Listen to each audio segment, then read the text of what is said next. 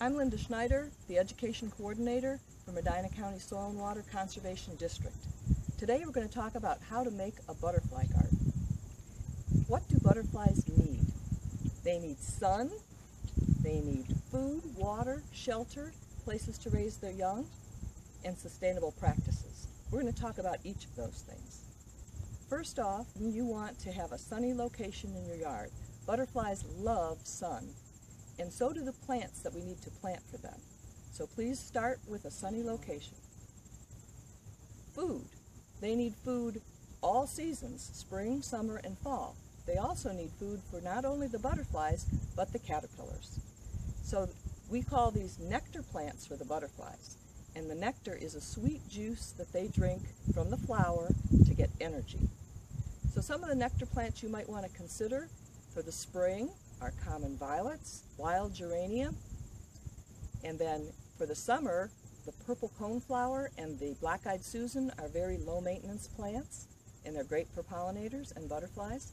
And in the fall, we need asters, just like the ones behind me. These are New England asters. There's other different kinds of asters as well. Some goldenrods, and maybe great blue lobelia. So those are some ideas for nectar plants for butterflies. The caterpillars, however, they eat host plants. What is a host plant? Mama butterfly comes along and she lays her eggs on the plant or near the plant.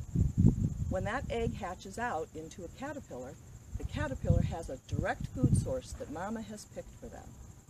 That's what a host plant is, food for the caterpillars.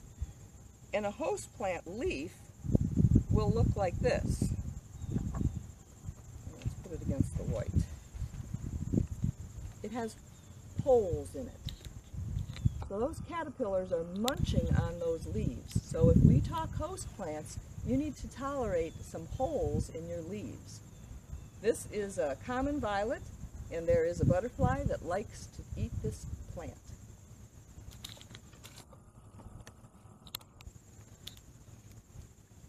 I also want to say that native plants attract native species of butterflies. Our native butterflies do not want cultivars, hybrids, invasives, or exotics because they don't know what to do with them. They know what to do with native plants, and so you're going to be looking for native plants that supply the nectar and the host plants. The next topic up, which is water for these butterflies. Every creature needs water, and butterflies are no different. So you have options of how to supply that water for them. I brought a shallow bowl and a platter. Those are both good choices.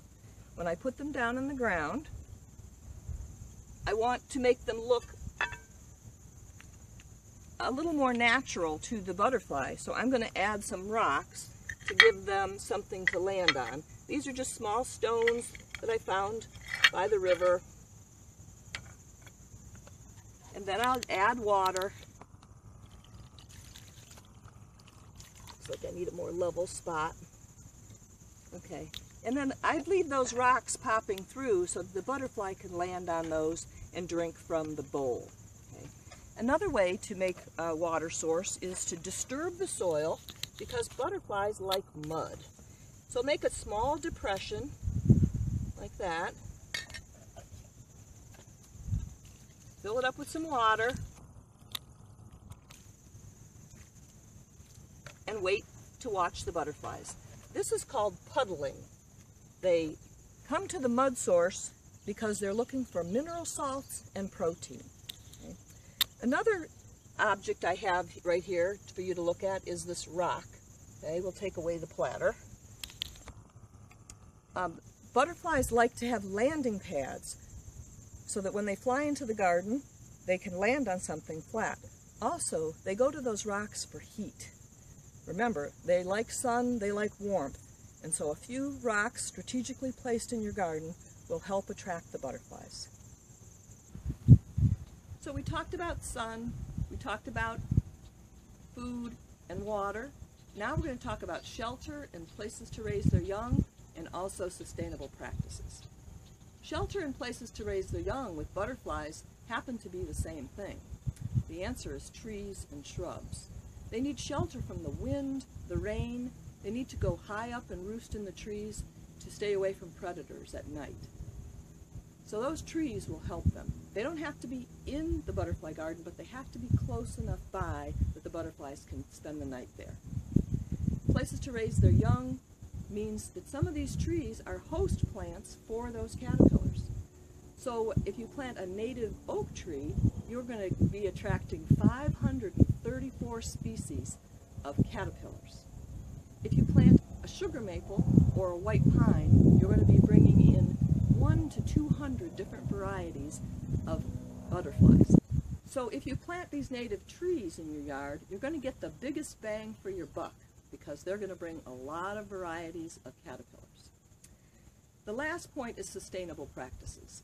What do I mean by that? I mean chemicals. These little winged miracles that we call butterflies are very sensitive to chemicals, and the chemicals come at them from many angles. If you're spraying insecticides in your yard, please don't do it in your butterfly garden because that will be hurting who you're trying to help. But also you need to know that the chemicals come on the seeds that you buy. They also come on the plants that you buy in the nurseries. So we're talking about sustainable practices. Okay?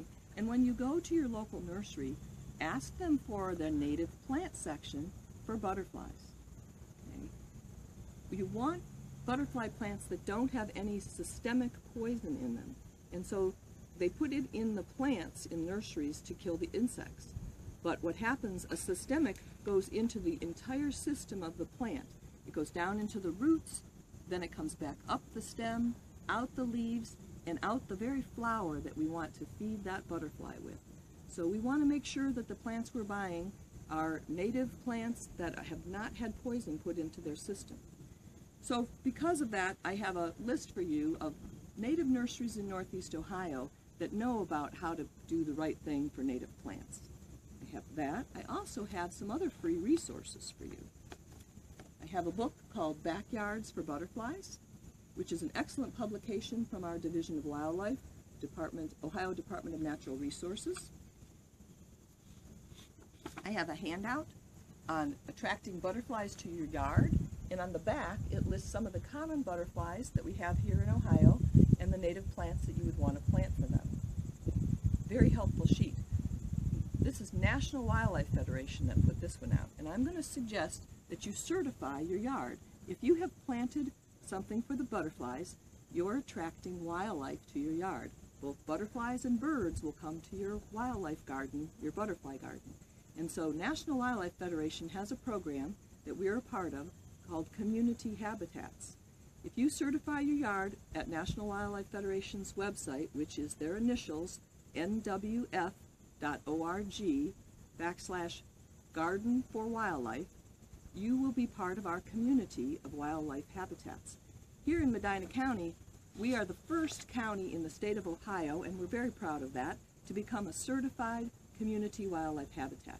And what that means is that I've planted a butterfly garden, and you're going to plant a butterfly garden, and maybe you're going to talk your neighbor into planting a butterfly garden. And that gives the butterflies a chance to have a corridor that they can fly different gardens to find nectar plants and host plants. So thank you for doing that. We'd appreciate if you joined our community. And the last thing I have as a free gift for you is a guidebook on butterflies. I also have one on moths, and moths are our nighttime pollinators.